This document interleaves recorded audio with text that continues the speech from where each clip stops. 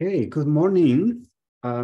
Before we start, I just want to let everyone know that this panel is going to be recorded, and it's being recorded at the moment. So good morning, good evening, good afternoon. My name is Roberto Martinez-Maldonado, and I have the honor to moderate this panel on this exciting topic, human-centered AI in education, with our 4 expert speakers that I'm going to introduce in a minute. But before we dive into it, I would like to acknowledge the traditional owners of the land on which I am today, the Panoram people, and the traditional owners of the lands where you all are at the moment.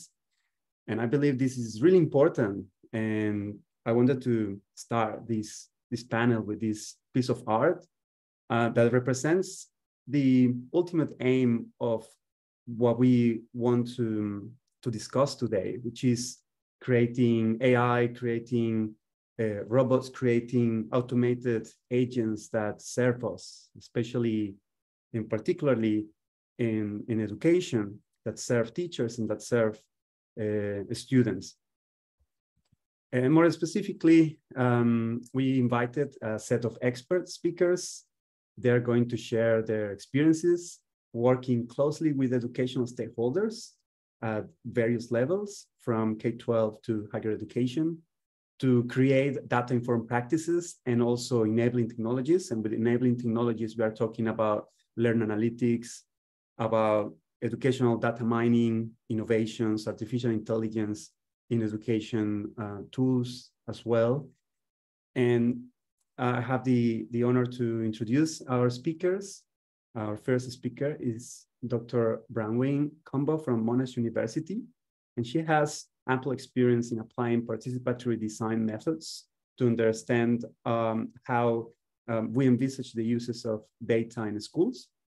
We also have Dr. Vanessa Echeverria, also from Monash University, but bringing a more computer science perspective, as she has been also utilizing co-design techniques to develop multimodal learn analytics in higher education.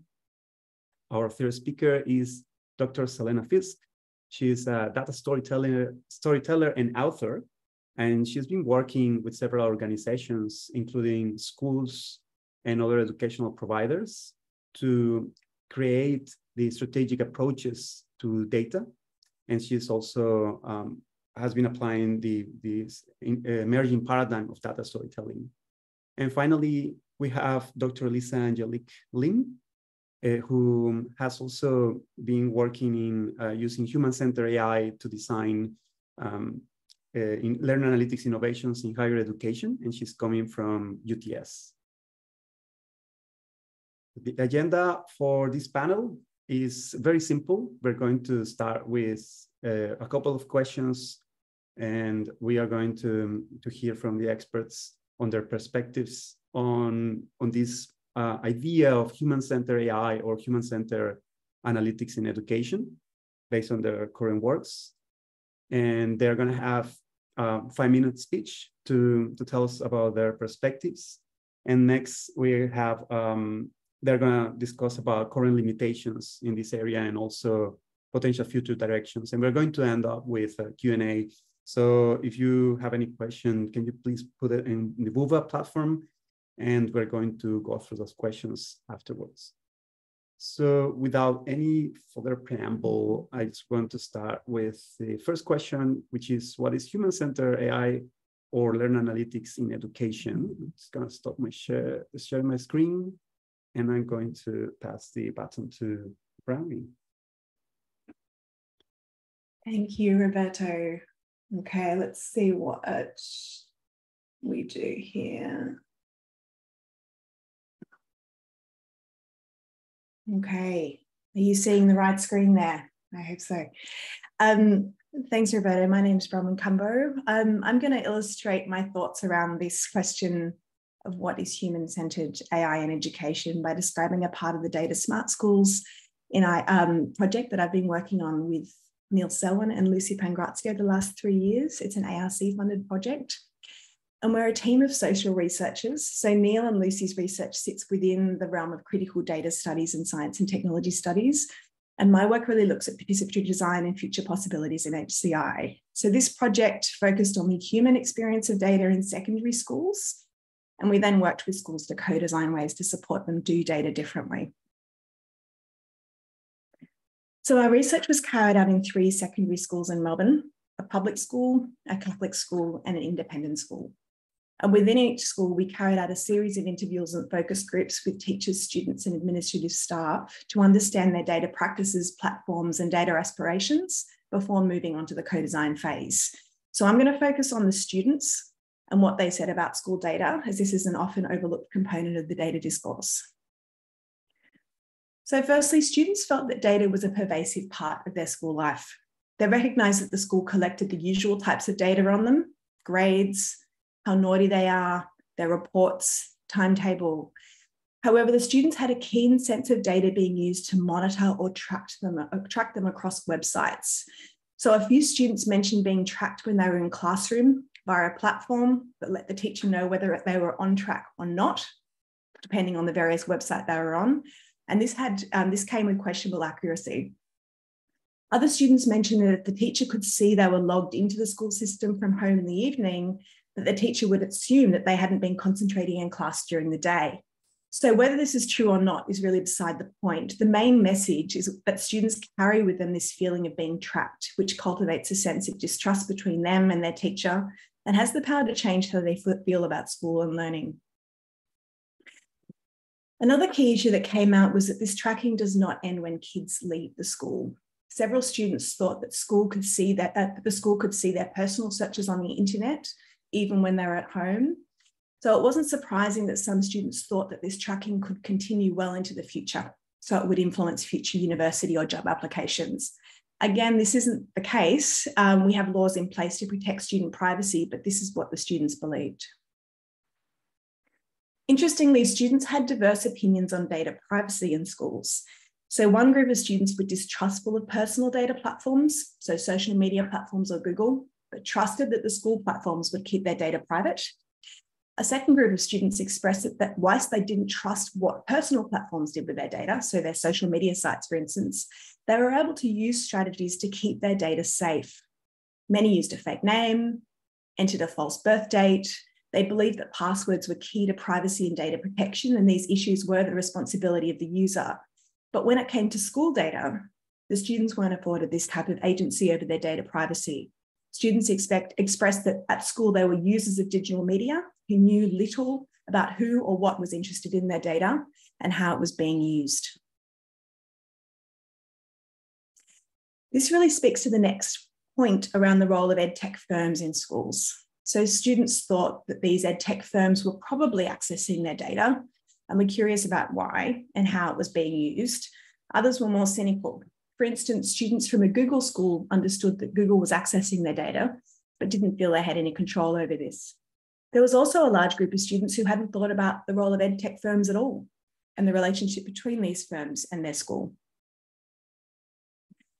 We asked the students about personalised learning and how data was used to support them understand how they were going in various subjects.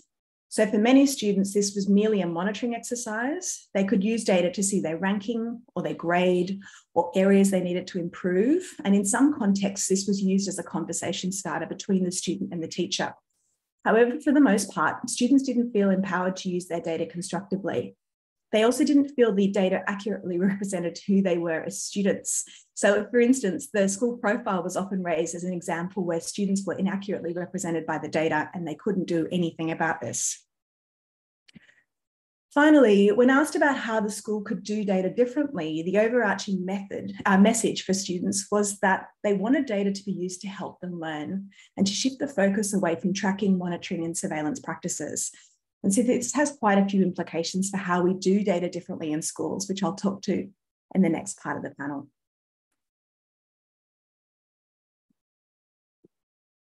Thank you. I'm just gonna pass the microphone to Vanessa. Yep. I will start sharing my screen.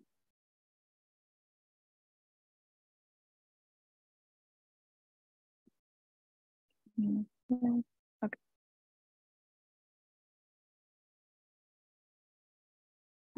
something happened.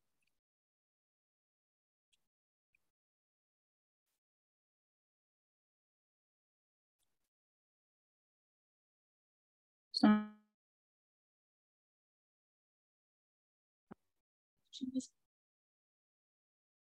hello, can you hear me? Yes? Yeah, okay, cool. Okay, so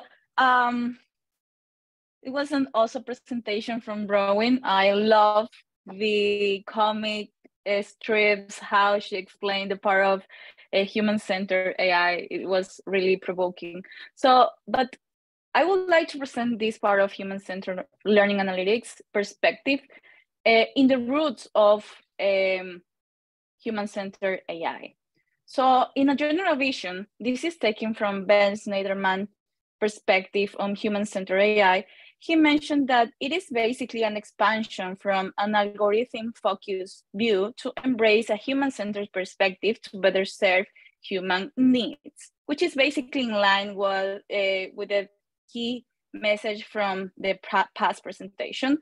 And as many technology companies has been saying that the goal is not to replace people, but to empower them by making design choices that give human control over technology. With this slide, I would like to say that it is not just about like how do we center AI into our daily lives, but it is how do we design these technologies with human values in mind. It's like blending the technology, the human, and ethics in one shared space. In an educational context, taken from human-centered learning analytics from Professor Buckingham, Sean Ferguson, and Martinez-Maldonado, they express that basically the design of effective learning analytics extends beyond sound technical and pedagogical principles. We should design with the human, with the learners, with teachers in mind. So the design process needs to take into account a range of human factors. And what do we mean by human factors? It is about the students and teachers' ideas, their freedom to express themselves, to put their insights into the technologies that we are developing. Having this equality in mind, their feelings, and also part of the data protection and privacy. So in this human-centered approach, the people is the center of the whole problem-solving process. Talking about learning analytics, which is basically the focus of my research, this is a big picture of the cycle of how we develop learning analytics solutions. We have the learners in which we can capture interaction data. We have different techniques and, for example, visualizations.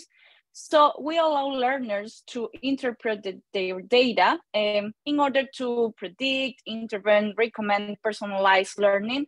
And we also have these different stakeholders. I want to present one example of the research that we have been doing with my awesome research team, what we call human-centered teamwork analytics. This is in the context of nursing education, in which nurses are providing support to a patient, like a fake patient.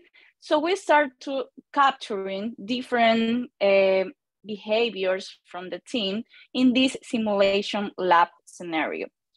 So in this work, we propose this teamwork analytics infrastructure in which we can actually add ideas from stakeholders. We provide different inputs into this computational system from stakeholders, which this could be educators, team researchers, experts, task designers. And then with all these computational technologies, we want to provide meaningful information for sense making. In this infrastructure, we provide three main characteristics, which is like hybrid human machine team sensing, in which we are not only using data from multiple sensors, but also we are using human as a sensors. So we are providing with user interfaces to capture human log data in order to provide context. We are also providing a way to capture and coding data into meaningful higher order team constructs. So basically, it is not just raw data, but now we are providing meaningful data into this computational model. And finally, we are also providing an expert-driven storytelling engine in which we want to visualize meaningful information by using info visualization, data storytelling techniques in order to provide meaningful feedback. Because we know that multimodal data, it's complex to provide at a glance, but we want to scaffold that sense making.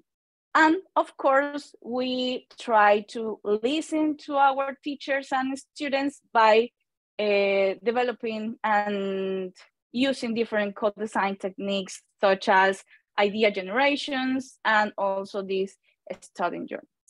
So this is my view of human-centered teamwork analytics, and I will be more than happy to keep discussing this topic with the rest of the panelists. Thank you, Vanessa. And what a better way to transition to Selena? You were mentioning that storytelling. So Selena, please enlighten us. Awesome. Thanks, Roberto. I really love that quote that Vanessa shared around its human-centered perspectives that better serve human needs. And my, I guess, experience and contribution to this conversation is probably quite different to the other three people here, because I am a data storyteller, I'm a grounded researcher, and what that means for me is on a day-to-day basis, I'm working in schools with teachers and school leaders around the ways that they actually use and harness the great data that they've got access to. So for me, the work that I do, I focus on as a data storyteller, I guess, teachers and leaders being able to kind of move through these different stages.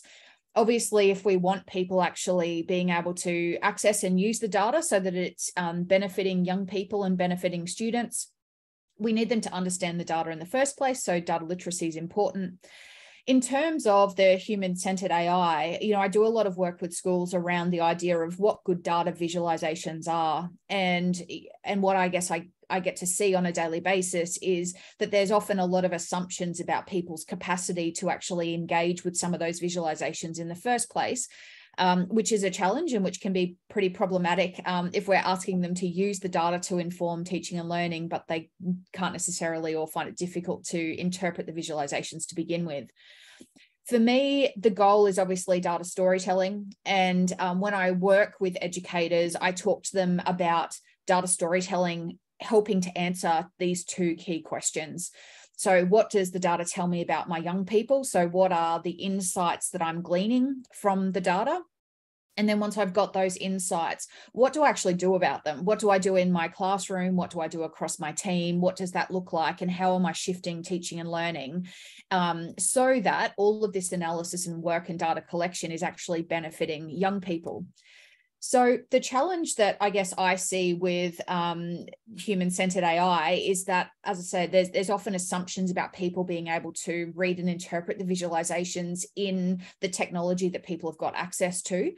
So when they struggle to identify insights in the first place, we can't get them to the point where they're thinking about action.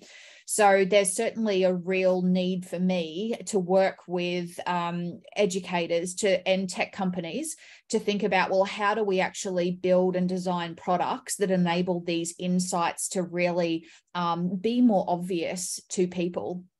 So a lot of the times in these conversations, we talk about the element of automation and the importance of automation in almost flagging insights and key kind of trends in the data to teachers by literally putting them into their email inboxes, because what we know, we want data-informed teachers and school communities, but we also know that teachers are incredibly time poor. And you know, there's also a lot of people for whom data is not their first language. They're not super comfortable with it, but there are potentially new insights and things coming out every day.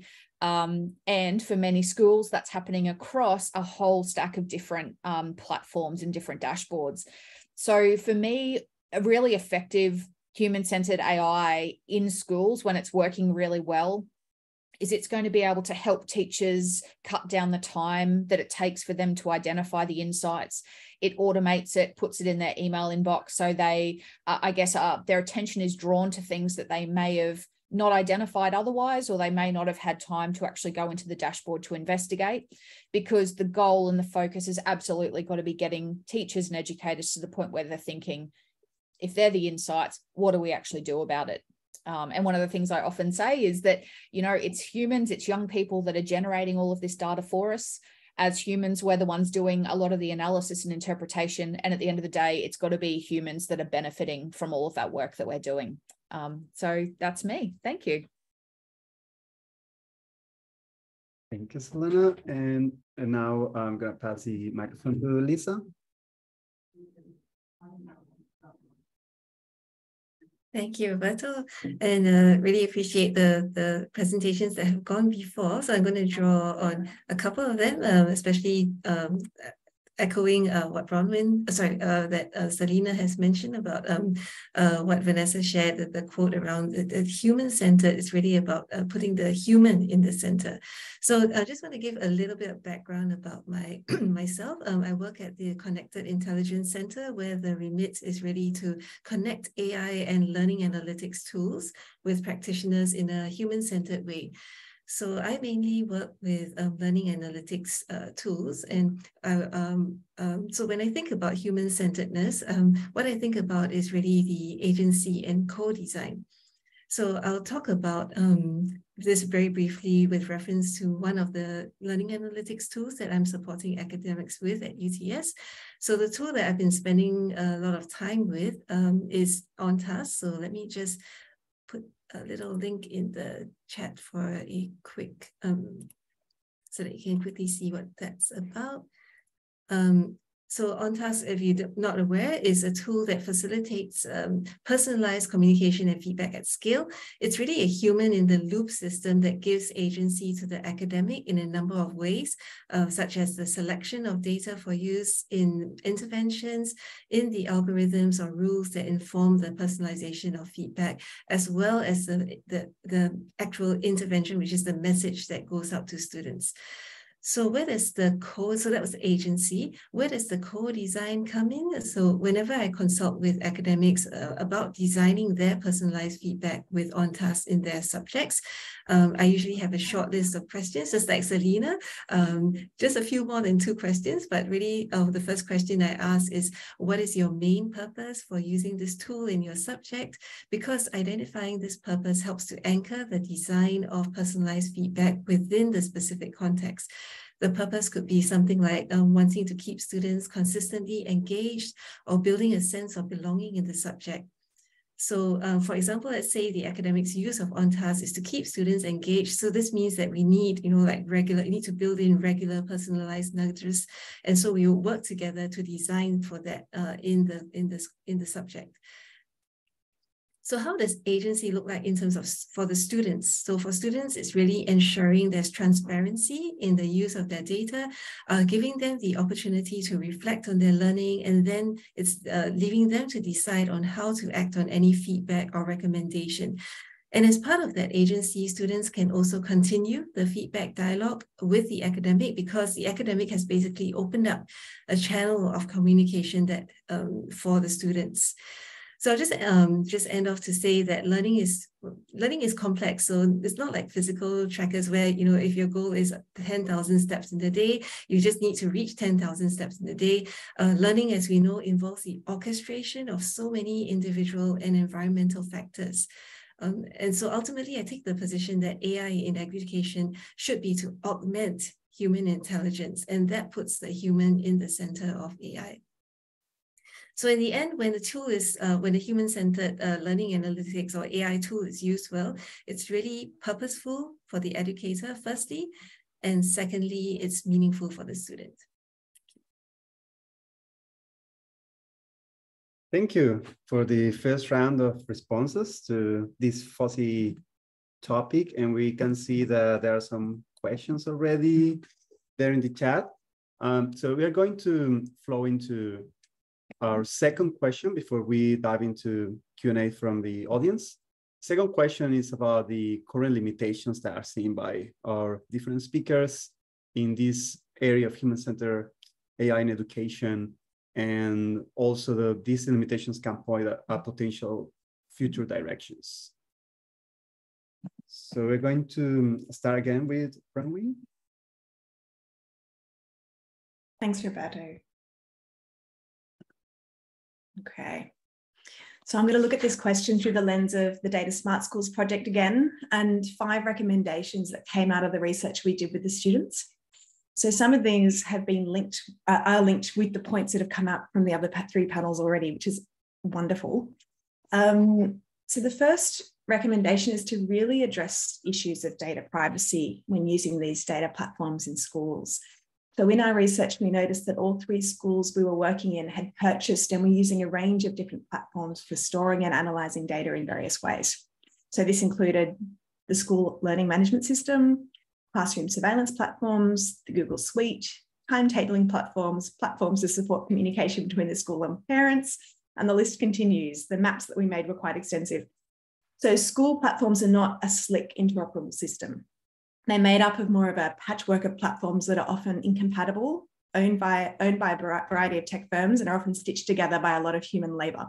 So our inquiries revealed that staff and students don't really know where the data goes or how it's used. So as a first recommendation, schools need to be more on top of data privacy by better understanding where the school's data is stored, who owns it, how it's being used and for what purpose, and if it can be easily retrieved by the school if they want to look at it. So staff and students can make more empowered decisions this way around which data platforms they use and how they go about using them. So the second recommendation is to minimise unnecessary tracking and surveillance. So data analytic platforms have become an increasingly pervasive component of schools. And our research with the students and with the teachers, which I haven't presented on in this panel, found that they're not necessarily a constructive addition to the classroom. Our research revealed that students that are tracked don't feel the school trusts them, and I mentioned this earlier. So this compromises their experience and desire to learn. So the surveillance data gathered by these platforms is also of questionable accuracy, or it's often decontextualized. So it takes time and human labour to sift through and utilise the data in a way that's valuable. So it's important to consider how a platform and the data gathered contributes to the broader experience and culture of teaching and learning in schools. The third recommendation is around data visibility and data literacy. And the last 2 panel members have really spoken about this, which is great. So one of the reasons we want automated systems is they do the work for us. However, in schools, the reality is that the automation in these platforms is only really useful to a point. In our 3 schools, there was always a human, usually a man, who we refer to as the data guy, with an extensive Excel spreadsheet fixing up the data so it can be analysed in a way that's useful for his particular school. So this is a very time-consuming role, and it means the power that data and information brings is concentrated to a few people within the school. So what we recommend is we develop platforms that are transparent in showing what they do, how the data is analysed, the assumptions and decisions that are being made, and the limitations that they have. So this transparency will enable all types of teachers and learners to be able to interact with them whilst building their data literacy. The fourth recommendation is to really give students control over their profiles. Allow them to represent themselves their way. This may include access to the profile so they can add a pseudonym, change certain pieces of data such as their photo, so they better represent who they feel they are. We also may want students to choose which pieces of data are visible and which aren't. So for instance, some students expressed that they wanted their profiles to include their interests, so their online identity at school wasn't so schoolified. The final recommendation is to really make more use of data to help students learn. So as I mentioned previously, student data mostly includes assessment data in various forms, attendance data, which is used as a proxy for performance, and pastoral data. So this includes behavioural data and more sensitive data, such as students' health data. So students don't really have access to all this data. Teachers have access to some of this data, and if used, this data often becomes a prompt for conversation with a student. So a student will be flagged if they're missing class or their grades are failing. So the feedback we got from students was to shift away from what they saw as negative monitoring applications of data and instead consider more positive applications to support them learn. For instance, as part of this project, we developed a critical data literacy module for Year 9 students where they used and analysed their own data to better understand the possibilities and limitations of this form of representation. So they're the 5 recommendations that I'll speak to, and I'll stop there. I also wanted to include these references. They really do speak to some of the articles. There's also a data website, which I'll include in the chat. I think I've just put it in the Q&A there as well. It's on the Data Smart Schools project. So thank you very much. Thank you, Bronwyn. Very nice way to provide the recommendations with art. I love it. Vanessa, it's your turn. Yeah. Okay, so basically in line what was mentioned by Bronwyn, I just wanted to come up with some ideas about the current limitations of this human-centered AI or learning analytics, because we have talked that using co-designing, participatory design processes to develop these solutions, it is a way to improve the adoption of these technologies. But actually, I think that this space, this co-creation, co-designing space, should be not just for designing different features of the tool or features of the interface we are providing to teachers or students.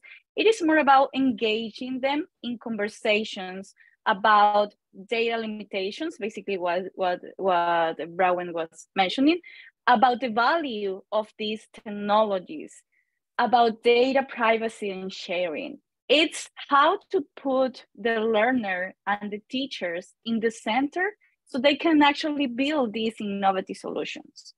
And here I want to talk about like 4 current limitations, not just in terms of the people that we are involved or engaged, but also in terms of the technology.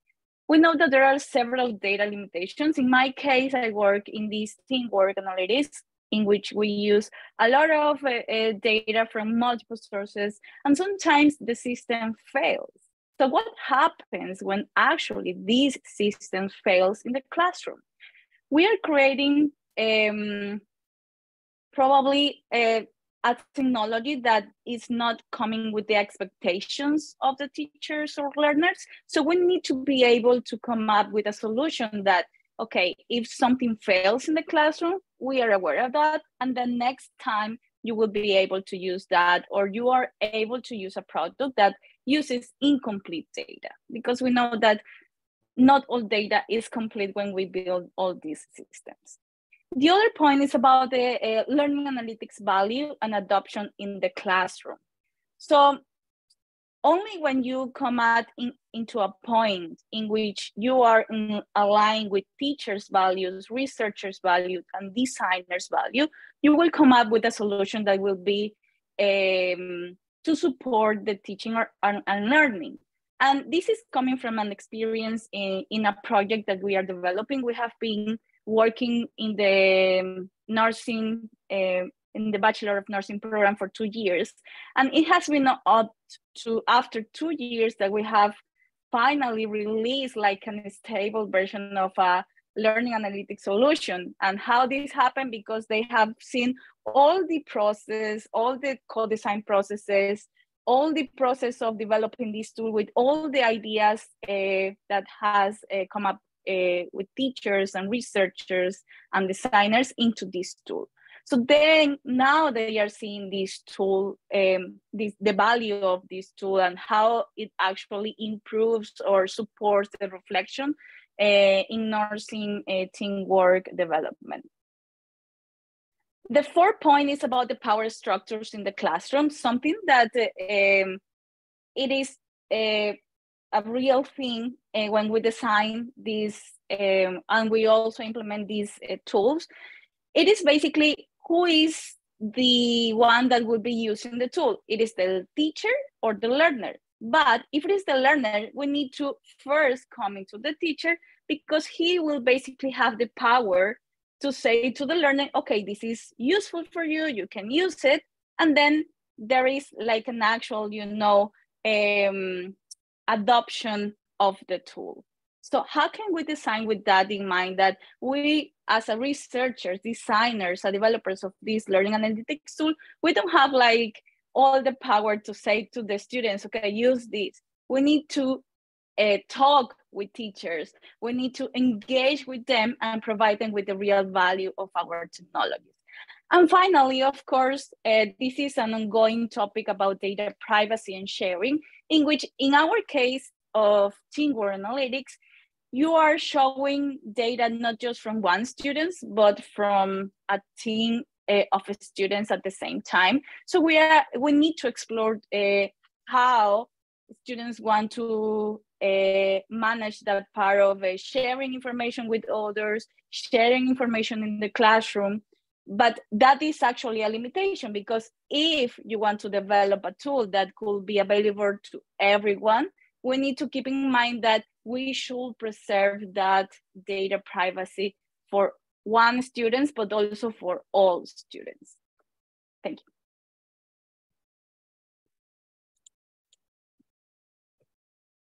Thank you, Vanessa. Selena? Thanks, Vanessa. I just wanted to talk through, I struggled to get this down to a list of 5, but I'm going to try and stick to that in terms of the limitations. There's a lot, obviously, of work to do in this area. And I just kind of want to talk through, I guess, some of the things that I see on a day-to-day basis. At the beginning, I said I'm a grounded researcher. I obviously have a hypothesis about the things that are working kind of on the ground and in schools. And I'm lucky, I feel like I'm lucky to be in a position where I get to synthesize those learnings and then hopefully share them with other educators in other sites. For me, the first one, and I hope, Simon, this goes part of the way towards answering your question that you posed on the low context and high context communication. I think one of the key limitations of this is at times there's a real desire for systems and schools to use data to the point where they advocate for and they talk about being driven by the data or data driven. And I make a really clear distinction between being data informed versus driven, and we should always be advocating for being informed by the data and not driven by it. And so the challenge from a technology and an AI perspective is when insights are heavily just numerical or based on largely quantitative information, how do we keep teachers thinking about all of the other understanding of context of the young people, of the teaching team, of the demographics of the school, and all of those other factors that hopefully sit really closely alongside the data to inform their decision making.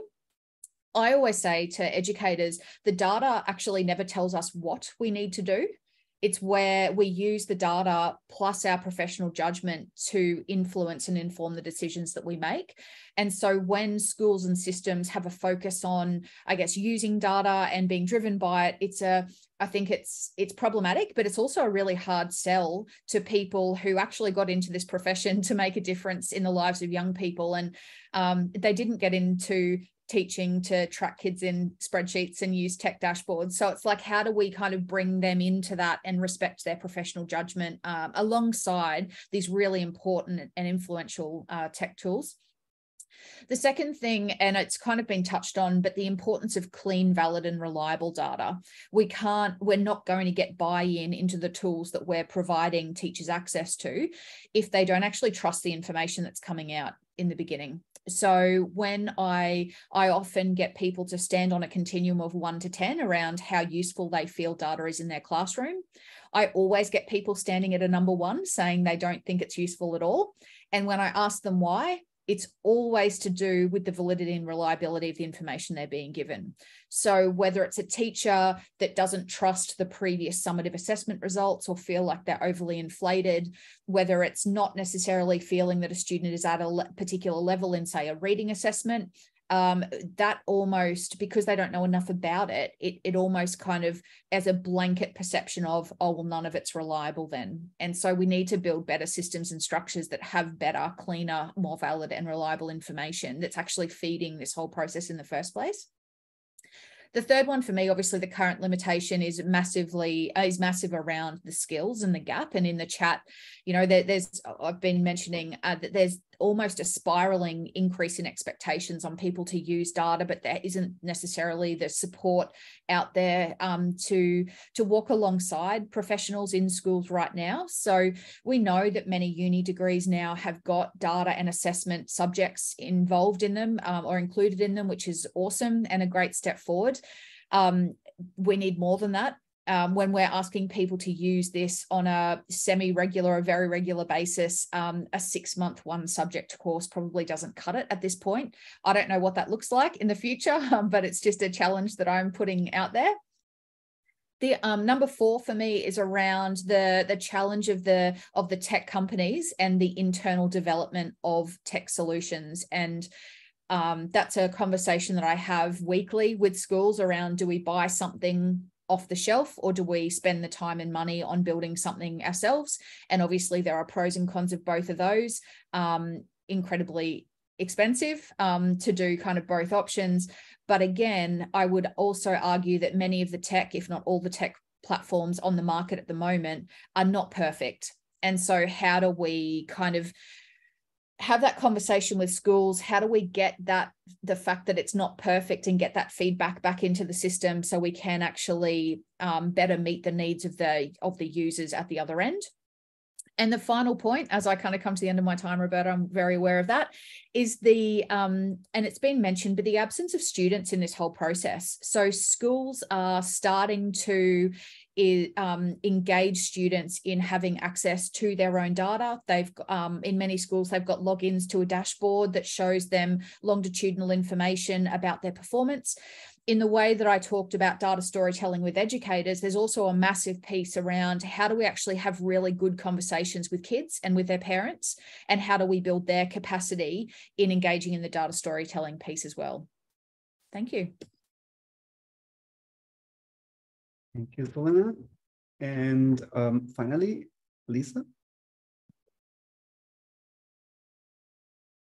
Thank you, Roberto, and thank you, fellow panelists, for sharing all those challenges. So I'm just going to focus on 3 challenges, and I think, Selena, some of my work ties is similar to yours in terms of working with the educators. So what I'll do is I'm going to try and share from my own work, working with teachers, some of the challenges that I see.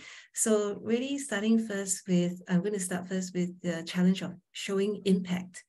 So the promise of human-centered learning analytics is that it's supposed to address problems with implementation and take-up that are associated with other design approaches. But what we're seeing is we're missing that evidence, especially evidence of impact in the wild. Because in an authentic teaching and learning context, there are so many variables, as we know. And added to that, the implementation of a tool can be so contextualized, it's actually quite hard to generalize that impact.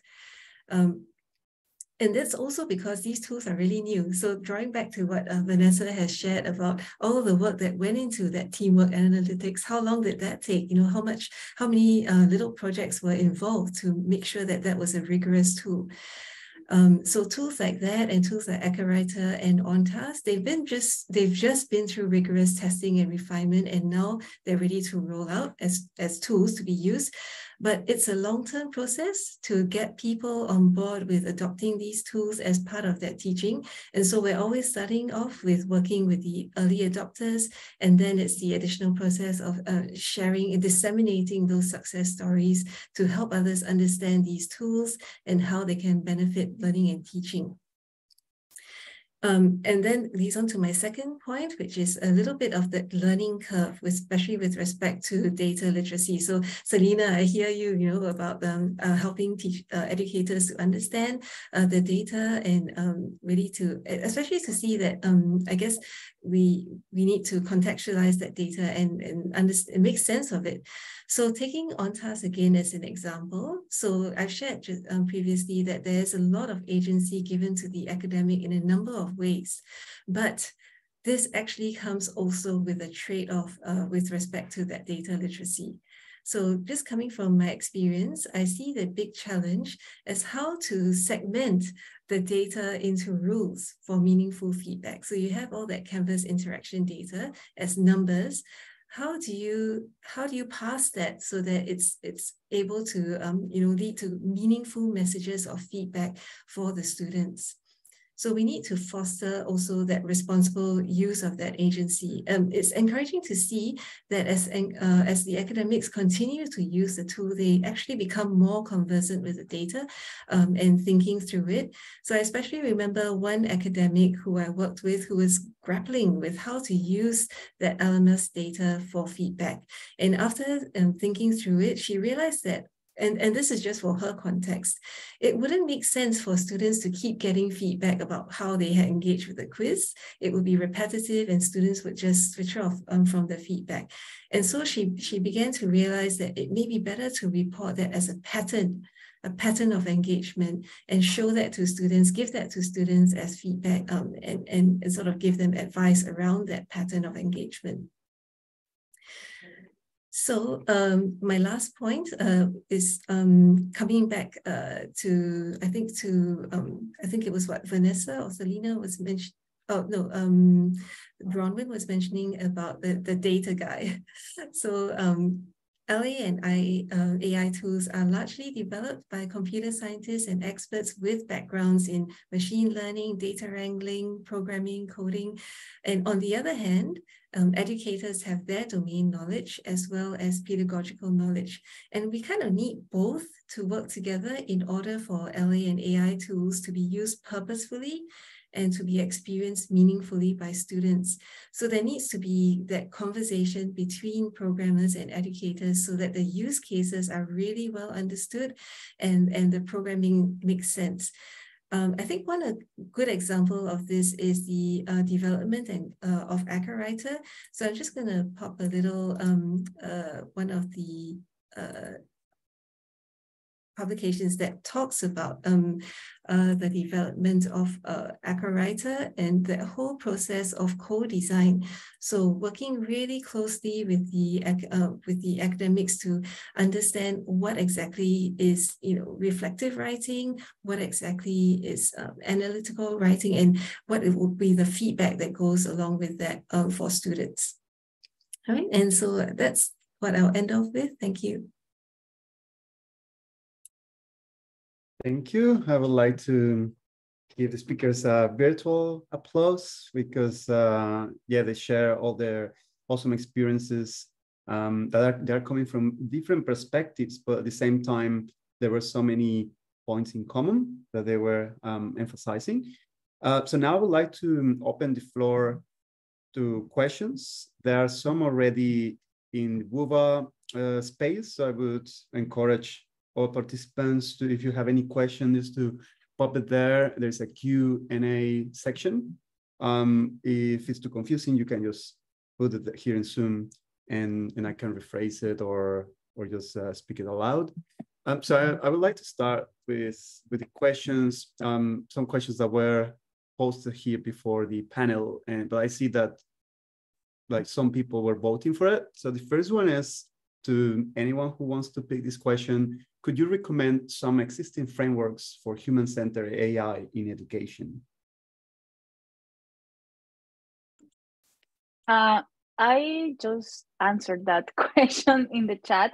One of the words that actually I like to read and reference in my publications is the word from Ken Holstein, in which he talked about human AI adaptivity in the classroom. So he proposes different dimensions in how the human or teachers and students and how intelligent tutoring systems could both be situated in the classroom and how they work together and how different strengths in terms of intelligence could be blended in an artificial intelligence tool. So I added the name of the paper and the authors in the chat. I hope, hopefully that would be enough. Yeah. Awesome. Thank you, Vanessa. There is another question here, and again, is for anyone in our panel, and you can also respond it in however you feel you can respond it. Is it possible that a virtual assistant or educational chatbot can help a teacher in their teaching activities? I can start saying something, and there might be some other chat from the other panelists. But I think in terms of the human-centered element, part of what we were trying to do with our research is to understand what use data can have currently. So in terms of the teaching practices and what goes on in the classroom, the question I'd ask to that question is, why would they need that? What kind of potential, how would that improve what a teacher is doing? They are very skilled in being a teacher. And so thinking more about the benefit that that could bring in response to challenges they're experiencing. And then thinking about the potential added work associated with using, managing, negotiating a chatbot in the classroom or wherever else they're thinking about it. So just kind of thinking about the complexities and the different contexts and relations going on already at a school. Yeah, I just want to pick up on what Bronwyn has mentioned. The key thing, remembering that it's human-centered. So I like what you said about what does the teacher intend to do with it. So this comes back to the point of what's the purpose? What is the purpose for the educator? And then how will it be meaningful for the student? So, if the purpose of the educator is to just mainly unburden from certain workload, then I guess we need to think about will that allow them to also do the more complicated things to support students in more in the more complex support that they need, and always not forgetting that I guess relationships are really important for the student in the educational setting. So do we want to make sure that the chatbot does not take away that relationship between the student and the teacher, but somehow is able to foster it or augment it in some way? I was thinking when I read this question about how it would be used by a teacher outside the classroom, so prior, like during a planning kind of opportunity. And there's already kind of not chatbot facilities, but there are already, I guess, opportunities, say in standardized assessments in Australia, for you to look at some of the questions that your students have maybe potentially struggled with. And then there are associated or recommended resources that you could look at that are a bit below that level that might help develop that skill. Now, for a teacher to go and do that for their whole class right now, they have to know where to go. They need the time and space to kind of identify the gap or the low kind of area and then click through to the resource.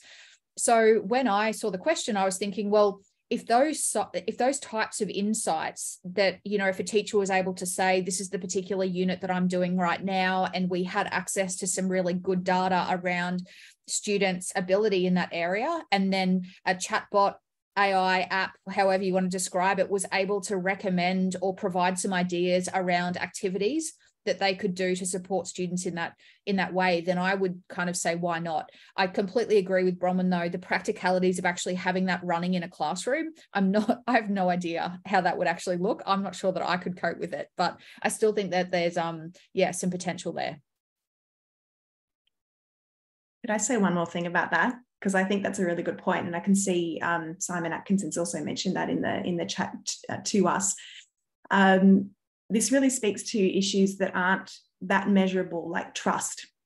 So the perceptions students and teachers have around the introduction of AI into the school, their level of awareness, and it's really linked to their literacies as well, but the teacher's capacity to trust what recommendations this bot is bringing to them really will inform how they interact with it. So thinking around beyond the kind of accuracy or the potential application, and also considering the social element of how this bot might be introduced into a school context or beyond a classroom setting. So teachers can become more comfortable and also have a lot of agency over how the bot kind of responds and interacts with them.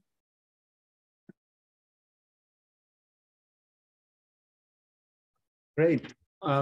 Let's go to the next question. The next question is from Jonan Donaldson, human-centered is related to the world of design thinking. And design thinking deals with wicked problems, and wicked problems are emergent from complex systems. The double question is, do you use complex systems theory? And if so, in what ways?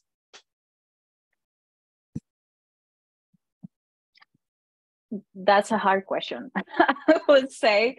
In my work, I haven't used any complex system theory.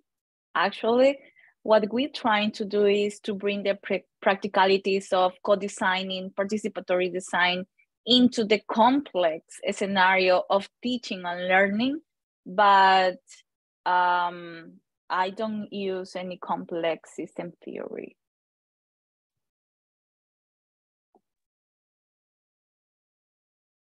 I think complex systems theory is grounded in a certain way of seeing things. I'm a qualitative researcher, and our team we're social researchers, so we're more interested in the human experience of it, which doesn't really align with that type of theoretical approach.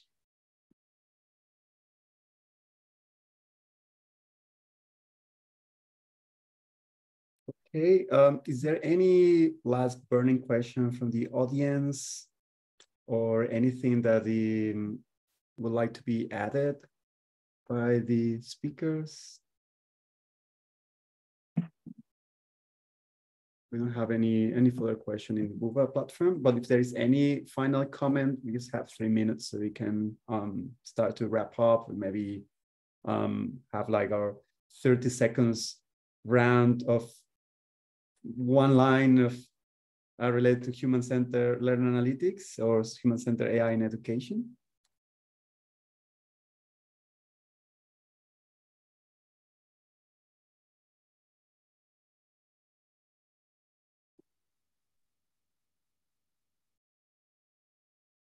Sorry, I've always got so much more to say than I should. Yeah, I think within the Data in Schools project, I'm not a critical data scientist. So this process to me has been really interesting in seeing how the conversation, whilst being human-centered, is still very much human-centered in relation to data. How can we make data human-centered? So potentially flipping that to go, hold on, what is education? What is teaching and learning? And where is data really? How can it be incorporated into this ecosystem, these complexities that are schools, rather than looking at ways we can support teachers and students do data better? That's one thing that kind of really came out from this study. There's different needs and motivations for data uses across different educational hierarchies, so something to think about. Thank you, Bronwyn. Any final message, Vanessa? Yes, I think that current work in artificial intelligence in education has been in order to automate something, to support teachers, to support students, to do something, to learn something. But actually, I think that for future direction, I will think that we need to think about like how to give the teacher and the learners the agency to be capable of, being like empowering their learning, basically, like being self-regulated, that being capable of saying, okay, this is what I want to learn and I will do this, so they could take all the decisions in their learning. Thank you. Any final message, Selena or Lisa? Yes, just to add, because when Vanessa was speaking, it brought to mind this idea of professional development for human-centered AI and LA. I think that is a big gap at the moment. I remember I was posed this question in the course of my work. Will there always be the luxury of a researcher co-working with academics to implement or co-design the technology? Universities don't always have the luxury of that extra resource. So this really means that there's an important implication for being able to upskill educators in real settings. How do we design professional development so that these educators can use the tools in their own and innovate perhaps even the way that they use them? Thank Yeah, you. I was going to say, in close of the panel, yeah, Selena.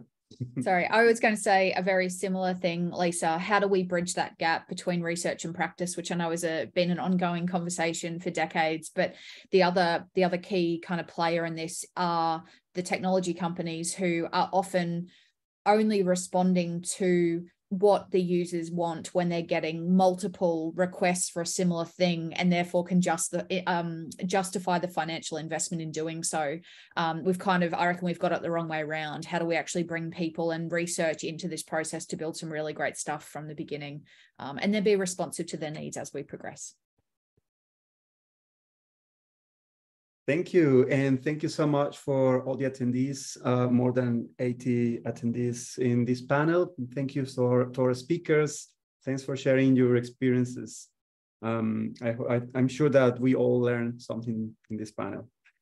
Thank you, everyone. Have a lovely day, evening, night. Thank you. Thank you very much. Thanks, everybody. Thanks, Roberto. Thank you.